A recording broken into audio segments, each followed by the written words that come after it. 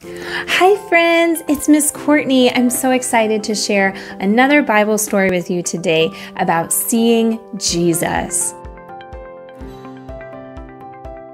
So another Old Testament story I want to talk about is Job. Do you know about Job? I want to share this story with you, and then we can talk about how Job saw Jesus. Job was a very blessed man and a servant of God. He loved God and trusted him and was very, very rich.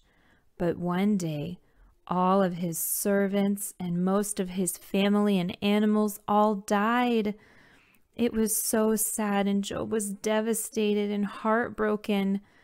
But he remembered God's faithfulness and saw God's love regardless of his problems and his misery. In the end, God restored all that he had and gave him even more. He had more children and more animals, and Job served and loved God for the rest of his life in abundance. Wow, what a sad story. I can't imagine losing friends and family and my animals. But what did God do for Job?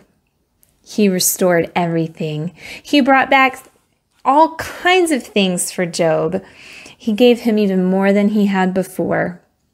When Job was really sad, he was just, weeping and miserable and just devastated. I would be too.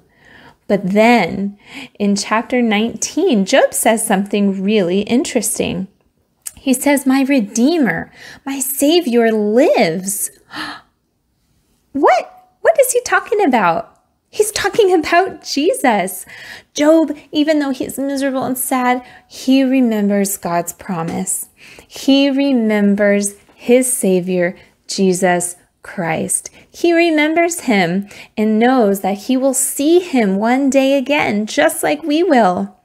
Friends, Job could see, even when he was so sad, he could see Jesus. He remembered that God is sending a Savior, and now we know who that Savior was and who that Savior is. Friends, please keep your eyes on Jesus. Look for him every day. Ask him into your heart to be with you so that just like Job, even in the sad times, you can know, wow, God is good and Jesus has saved me. I hope to see you again soon. Bye!